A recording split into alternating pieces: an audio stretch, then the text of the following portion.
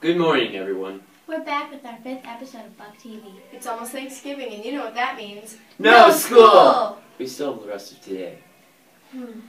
Right now, let's check in with Alex with our very first, could be our last, weather report. Hi, I'm Alex, the weatherman. This is my first ever weather report.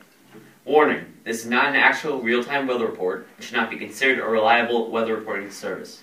Well, it looks like it was 100% that it was snowing at the time we shot this.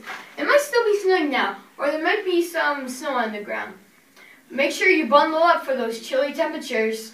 Let's go to Jacob, who's actually experiencing the weather. As you can see, I'm outside, snowing, cold, and it keeps up like this. Hopefully we'll have snow today. We'll stay inside. Let's go back to Rachel in the studio. Thank you, Alex, for the totally irrelevant weather report. Now it's time for What You Know About Me with our very own Buck TV producer, Miss Goodwin.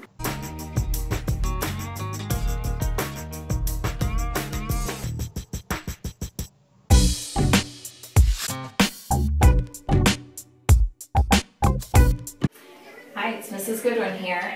It's very weird to be on this side of the camera for Buck TV, but here's what you know about me. Alright, the first question is, what is your favorite sport to watch and to play? Well, in high school I played basketball and soccer. I don't really do much of that anymore, but I do like to watch basketball, and I try to play golf, but I'm not very good.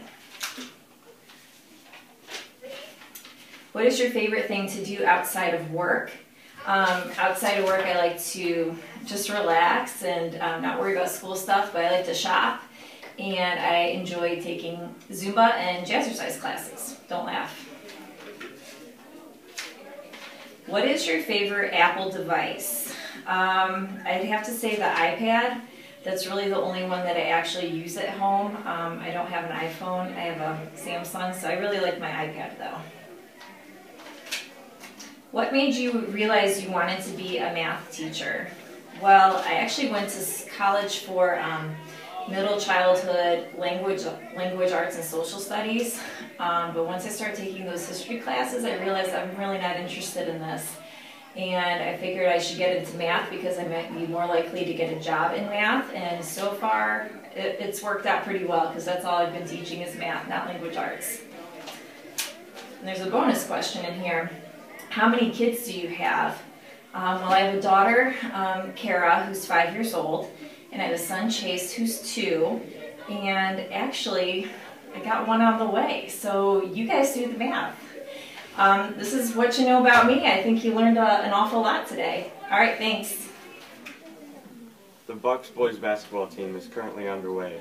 Here's some footage of our game against Brooklyn. Go out there and support the Bucks.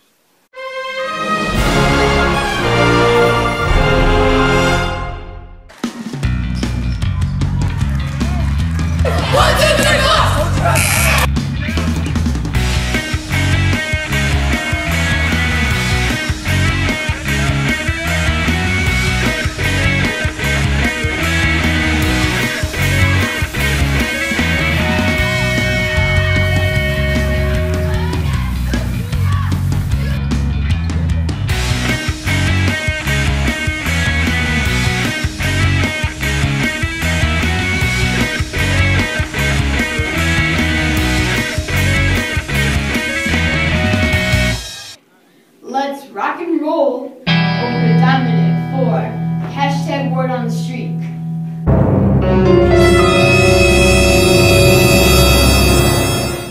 I'm here with Joe Anderson. And Joe, what was the name of the ship that the Pilgrims sailed to America on? The Mayflower. I'm here with Paige. And Paige, do you know what the ship was called that the Pilgrims sailed to America on?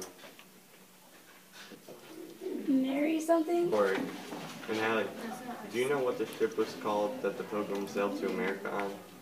The Mayflower. I'm here with Brandon Band.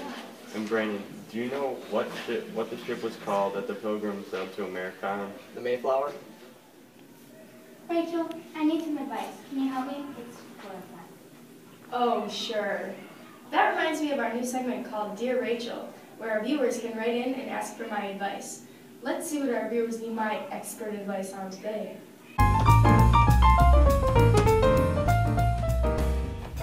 Oh, sorry, didn't see you there. Here's our first letter for today. Dear Rachel, a friend of mine is getting cyberbullied by one of my best friends. What do you think the best way to solve this problem without getting involved would be? Sincerely, frustrated friend. Dear frustrated friend, you sure are in a tough spot. I would say that you could tell an adult at home, or if you tell someone at school, Deputy Easterday could get involved and investigate it, because cyberbullying is a crime. Here's our second letter. Dear Rachel, my hamster is getting very fat and is having trouble moving around. I don't know what to do. Sincerely, Hopeless in a Cage. Dear Hopeless in a Cage, maybe it's time for a new hamster. Just kidding. I would say limit his food amounts, don't give him as much, and buy him a scooter to move around on. If you are in need of advice, please submit your Dear Rachel letter to Miss Goodwin's mailbox in the office. What are you doing for Thanksgiving? Food. What? Food. Apparently Jacob's eating a lot of food. Here's our top 10 list of Thanksgiving Day traditions.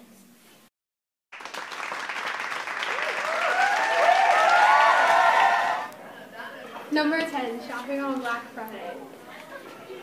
Number 9, having a mini marathon. Number 8, playing family football outside. Number 7, traveling to visit out-of-town relatives. Number 6, helping cook Thanksgiving dinner. Number 5, fighting over the wishbone. Number 4, playing outside with cousins. Number 3, watching the Macy's Thanksgiving Day Parade. Number 2, watching football all day.